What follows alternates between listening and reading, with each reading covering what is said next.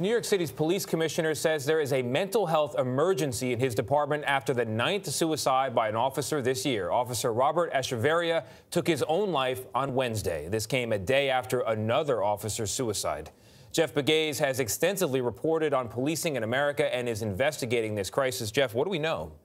Good morning, Tony. When we spoke to officers for last week's Policing in America series, off camera, they consistently mentioned depression and PTSD among officers and the need for more help. So how serious is the crisis? Consider this.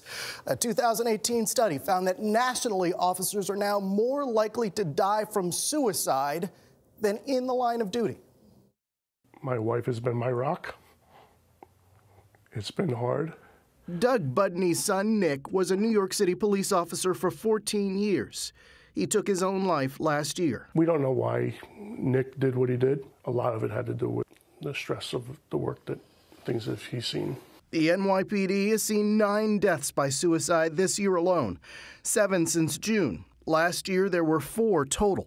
Police Commissioner James O'Neill. It's beyond a challenge, it's a crisis. You think, okay, this is going to be the last one, and last night, got a phone call, and it just almost knocked me down. It just took the wind right out of me. I just, what the hell's going on here? At least 124 officers nationwide have taken their lives this year.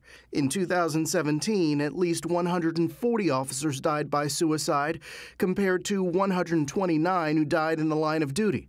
Departments in Chicago, Arizona, and New York are adding more counselors to deal with the crisis. Just think about the cumulative trauma that police officers are exposed to each and every day, and how does that manifest itself? We need to change the culture. We need to make sure that our police officers have access to mental health care so they can keep themselves well and do the job that they want to do. We just have to make sure that people know the help is out there.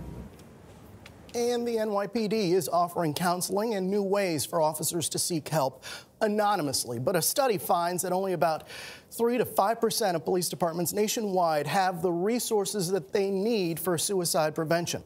President Trump recently signed a bill to give funding for police suicide prevention efforts. Jeff, it's really striking. That's what I was going to say, too. That line of duty deaths now are lower than suicide. Yeah, isn't that a stunning number? It just shows you the scope of the problem across the country. But, I have to say, a lot of these police chiefs, they're having a hard time dealing with this.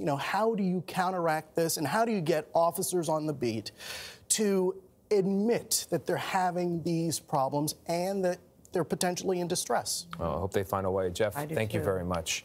If you or someone you know is in crisis right now, contact the National Suicide Prevention Lifeline. That is 1-800-273-8255.